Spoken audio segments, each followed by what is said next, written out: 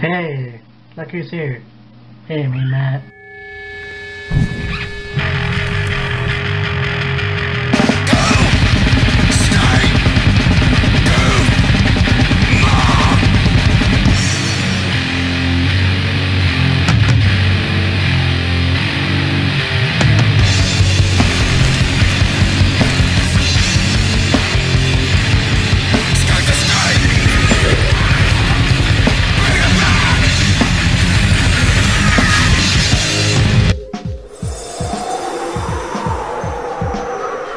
So now we have the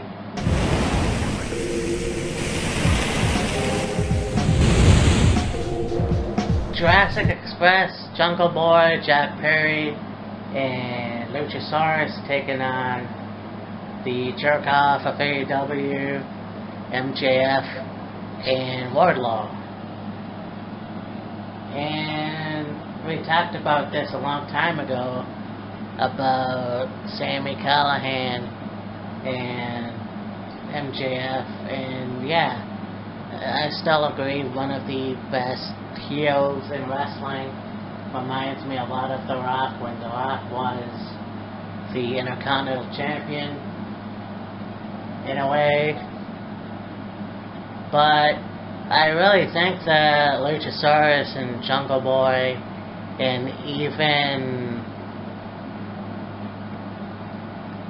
I'm drawing a blank. Anyways, yeah, those two guys definitely are the shit. I don't know what to say though, because it's an even match. Yeah, I mean, it should be a really interesting tag match. You've got, the big hoss of Wardlow. You've got the loudmouth, cocky, arrogant MJF. You've got the high-flying and also technical ground base of Jungle Boy. Yeah. And then you have the unorthodox style of Luchasaurus. And you look back at their match last week with Wardlow and Luchasaurus. That was a great match. I think it was a lumberjack match. But yeah, you look back at the match last week on Dynamite with Luchasaurus and Wardlow. That was a great match. Two big dudes beating the holy crap out of each other. And then you have Luchasaurus show his athleticism by doing that backflip off the stage onto friggin' MJF and Wardlow and Jungle Boy, and I think Marco was in there and a few others. And it was like, damn, that was impressive. It was a really good match. So this, I think, could be a very good tag match. It'd be very, very interesting. Yeah. It could be one of those things where somehow, some way, Wardlow and MJF get the win. Yeah. Over Luchasaurus or Jungle Boy, one or the other, but there's going to be some way, probably, that they're going to win. Yeah. Like, I mean, I would love to see Jungle Boy and Luchasaurus win. I think Jungle Boy is an awesome competitor. But, yeah, I tend to kind of agree with you on that. I think that somehow MJF and Wardlow are going to win this match. Yeah.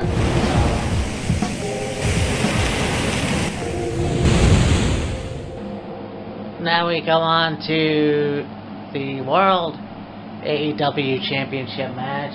Jon Moxley versus Brian Cage with Taz, the fucking machine.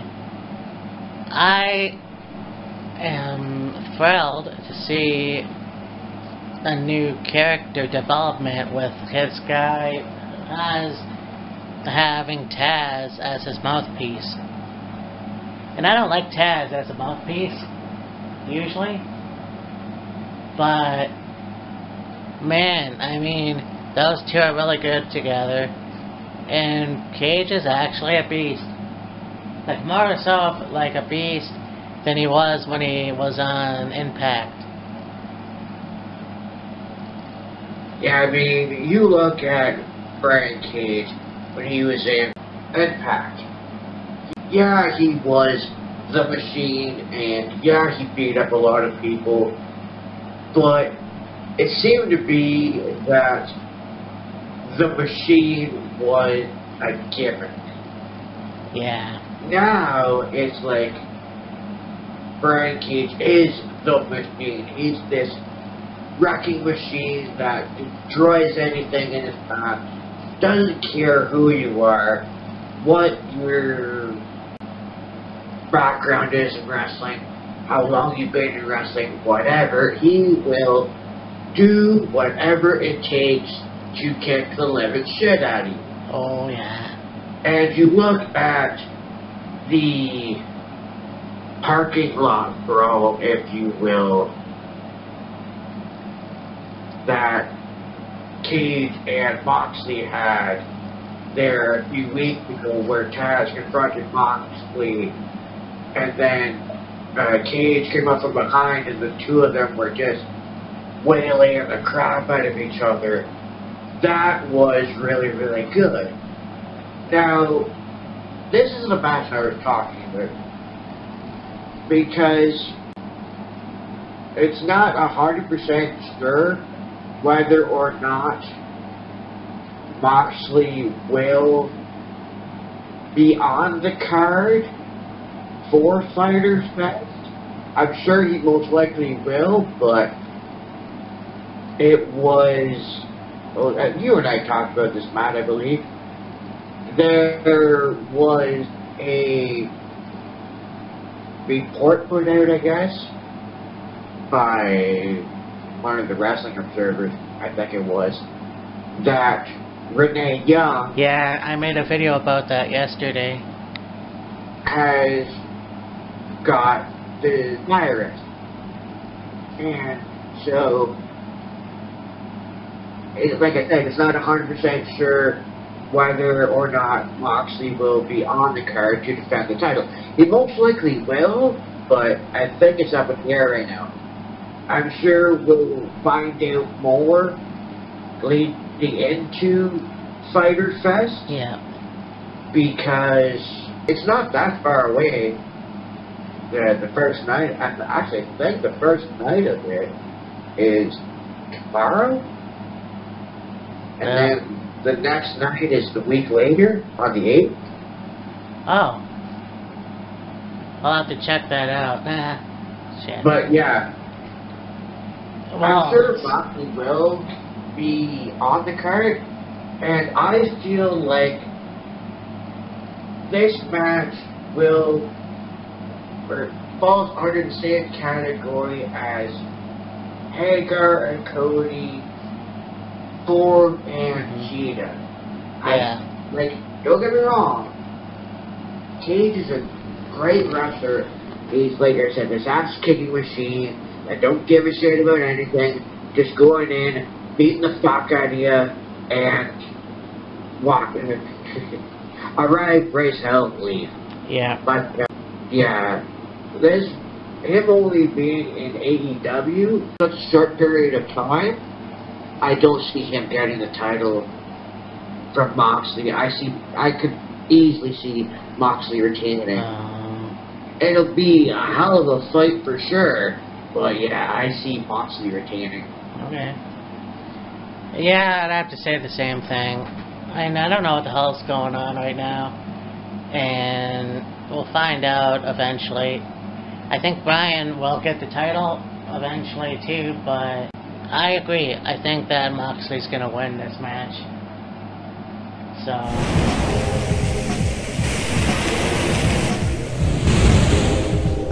yeah, now we have a match here we've got freshly squeezed Orange Cassidy taking on Chris Jericho. That was a good segment on Wednesday last.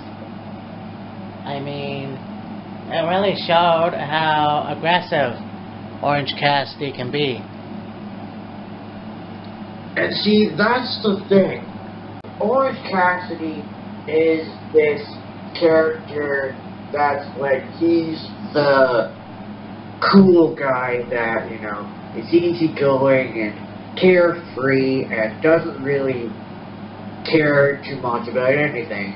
And, you know, you get him in the ring, and, you know, he's a really good wrestler, but a lot of the things he does is an acumen to his character, very nonchalant, very I don't care, just goes with the flow, if you will. Then you look at last week and just how physical he got with Jericho, and it's adaptation of the character. Like, as much as Orange Cassidy is this cool, calm, laid-back, chill dude, you piss him off and he'll fight you. Yeah. So that to me is really, really cool. Now, this match, if Cassidy can continue that really aggressive physical style, it should be a good match. I don't know, though, if Cassidy could get the win. Maybe, but I'll be pleasantly surprised myself. I don't see that either. And, you know, Jericho being a veteran that he is, I can definitely see him going over. So, I'm afraid I have to say that Chris is going to win. yeah, I think so. But it should be a good match nonetheless. Yeah.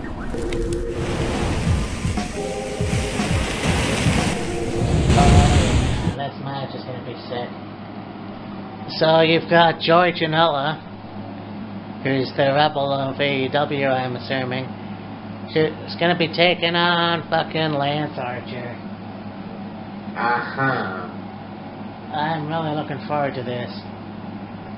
You know, as much as we talk about Brian Cage being this absolute wrecking machine, you can easily say the same thing for Archer. Okay. Now, I mean, when Archer was in Japan and he was partnered with Davey Boy Smith Jr., they were a great team, you know, the Killer Elite Squad. Very good tag team.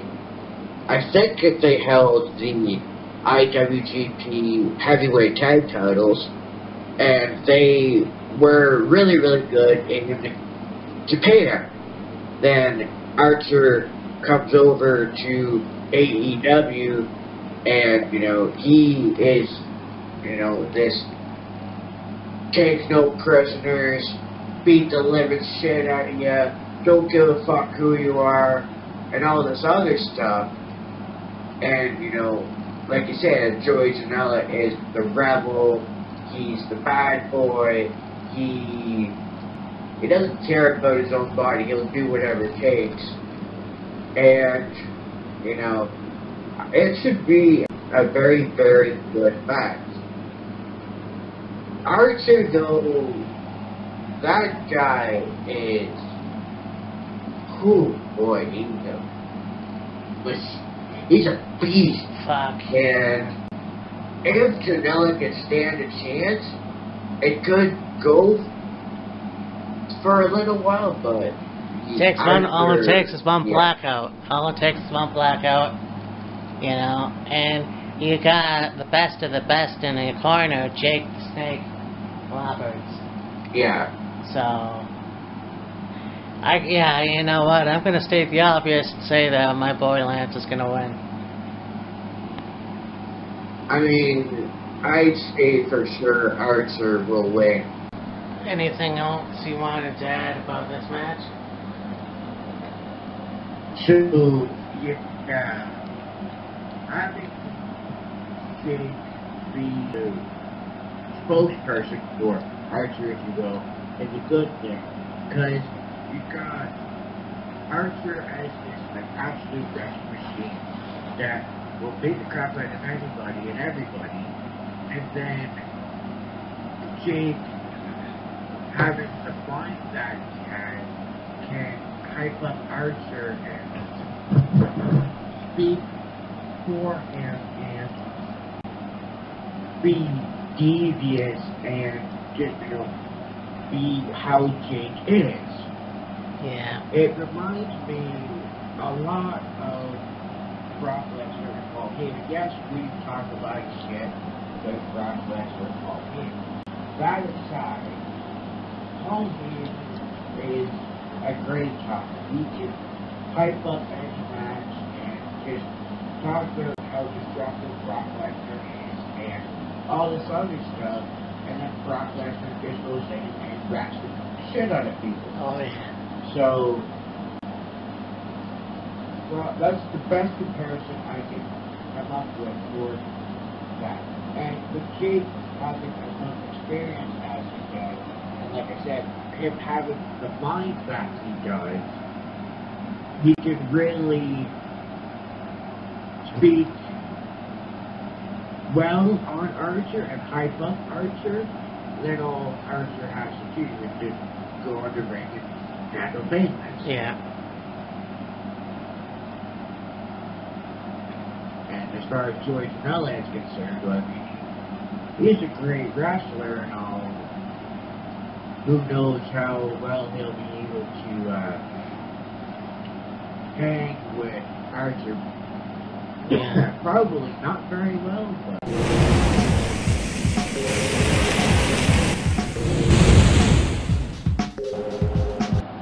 So now we go on the six-man tag team. You've got the Dark Order versus SCU. Yeah. And these guys definitely, we talk about veterans in the professional wrestling world. Oh. You've got Frankie Kazarian and Christopher Daniels, who wrestled in TNA. He wrestled in Ring of Honor with Scorpio Sky, becoming SCU, and then now they're in AEW. Yeah. So now you have these guys, and again, I was going to say Luke Harper, but Brody Lee and Stu Grayson, and I can't remember who else is going to be there. But the Dark Order, anyway, these guys definitely. You got Uno and Grayson from Smash. These guys definitely are one of the best tag teams in professional wrestling today. But you got Brody Lee, who's definitely a good leader. And yeah, he can take these guys to and nothing imaginable, I guess. I don't know what else to say. Right. But if I were to guess, as much as I like SCU, I don't know if they can have what it takes, even as veterans, to take out the Dark Order. Yeah. I mean, here's one thing that I've noticed. You have Stu Grayson and Evil Uno from Smash. They're kind of like the ones who started this whole Dark Order. Stu Grayson, is the one that wrestles regularly. Right. Uno, I think, is mainly the spokesman for the Dark Order. He's the one that tries to recruit people to the Dark Order, and it's like Uno is Brody's right-hand man, if you will. Right. Brody Lee will give orders to Evil Uno, and Evil Uno will go in to recruiting whoever they want in the Dark Order. Yeah. So, Cabana, Christopher Daniels, several others.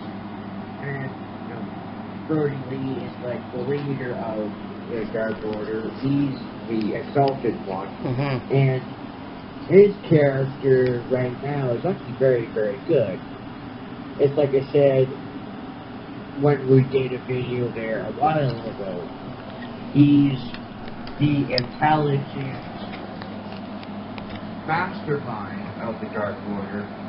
And like outside the ring and then in the ring, he's the monster that unleashes hell and beats the crap out of him. Right, yes. And then, you know, whoever third person of the Dark Order will be, yeah. And then you got SCU. Yeah. Drivers of the business. Christopher Daniels has wrestled for over 20 years. Frankie, I'm sure, is up there in years himself. Scorpio's guys. An established veteran. Right. I don't think he has a whole lot of years under his belt. No. But, you know, he's an established veteran himself. Yeah. I would agree, though, that I think there's going to be something up the Dark Order's sleeve to where they get the win in that match. Yeah. So that's, yeah, it's gonna be a good match regardless. Okay.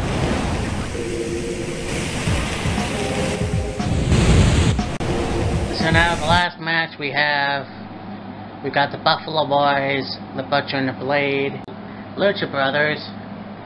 They're gonna take on FTR and the Young Bucks. So, Alrighty, so yeah. talked about a little bit about the Lucha Brothers and their rivalry with Santana and Ortiz. Yep. Impact. They are a really good tag team. They are high flying. They can do it all. They themselves were Impact Tag Team Champions. Then of course you got the Buffalo Boys, Butcher and the Blade, Smash guys that came over to AEW. They've done fairly well in AEW right now. They're on their way to some point down the road getting a shot at the tag titles. They just still got a lot of work to do. Mm-hmm. Then you've got the Young Bucks, very established tag team, very well-known tag team, wrestled in Ring of Honor, wrestled for quite a while in Japan, and they are easily among the best tag teams in the world, and the business. Yeah. Then, of course, you've got FTR, the revival from the WWE days. Again, very established tag team, very good tag team. They seem to have hit a downward spiral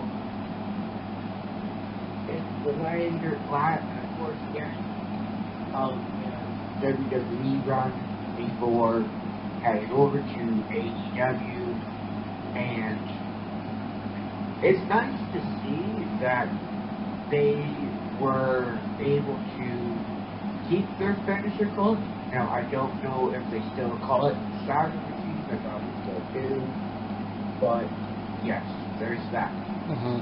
And at least 3 of these 4 tag teams at some point in their career were tag team champions. Of course, you mentioned the Lucha Brothers being Impact Tag Team champions, the Young Bucks held the IWGP Junior Heavyweight Tag titles. Of course, they held the Ring of Honor Tag titles, and they held the intergender tag titles in Pro Wrestling Guerrilla. Yep. And I'm sure probably other tag titles and other promotions they were in. Of course, FTR held the NXT tag team titles, the Raw tag team titles, And the SmackDown. I think the SmackDown tag titles as well. Yep. So, yeah. So, I think that this is going to be a good match, like you said. But Yeah. one of the, a lot of these tag teams were great. Yeah. I think FTR have to prove themselves in AEW. It's unfortunate what that happened with them in WWE. Yeah. I really enjoy the Young Bucks as always. The Buffalo Boys, I think. Unfortunately, they don't have Allie no more. Yeah, she seems to be all hunky-dory, lovey-dovey, crossing on QT Marshall for whatever reason. Yeah. Yeah, so we've got the Lucha Brothers, Butcher the Blade, FTR, and Young Bucks. Should be a good match. It'll be chaotic, I'm sure. Just all over the place, physical, brawling, high-flying, so on and so forth. Who's going to win? Ooh. Yeah. Like you said, FTR still got a lot to prove in AEW.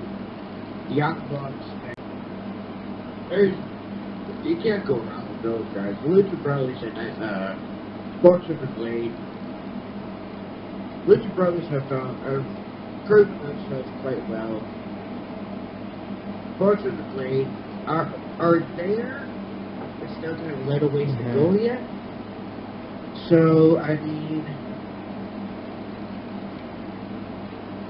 take a guess. You more than likely will be right. Because, I mean, they are just starting this rivalry with FTR and Butcher the Blade. I'm sure at some point it'll also kind of kick off. It seems to be continuing a rivalry with the Lucha Brothers and the Young Bucks, so should be a good match. But I'm sure the big winner of the match will probably be the fans. Yeah, I would think so. So this has been Kyle and I back together. The band's back together, motherfuckers. Hell yeah. Yeah. So next week we're gonna be back in our Wheels of Fury premiere when we do Extreme Rules. Yeah. That's gonna be interesting. I don't have no idea what's in store. I know 2 matches so far, but yeah, this has been great. So for me and Matt, we got Killer Kyle. Yeah. And we'll talk to you next time. Bye.